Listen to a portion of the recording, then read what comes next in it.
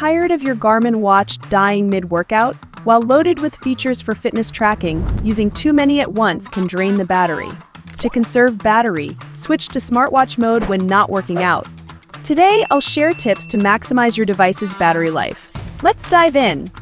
First, lower the brightness and disable any unnecessary alerts and tones. Who wants constant beeping, right? Also, consider reducing the intensity of vibration alerts or turning them off completely. Next, save the battery by turning off Wi-Fi and any sensors you're not using.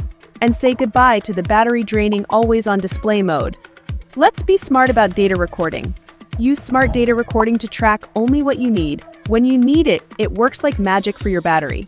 Also, disable auto-scrolling and give UltraTrac mode a try for longer activities. If you don't need GLONASS or Galileo from the GPS settings, turn them off, your battery will thank you. And if you're not using PulseOx all the time, switch it off. And always make sure to fully charge your device before any activity. Opt for simpler watch faces to save battery. Animated and/or Connect IQ watch faces can have a big impact on battery life. Here's a pro tip: enable battery saver mode. It quickly adjusts some settings to improve overall battery life, perfect for conserving battery when not recording activities. And there you have it, some simple yet effective tips for maximizing your Garmin watch battery life. Never worry about a dead battery again. Happy tracking! Visit support.garmin.com for more detailed support and FAQs.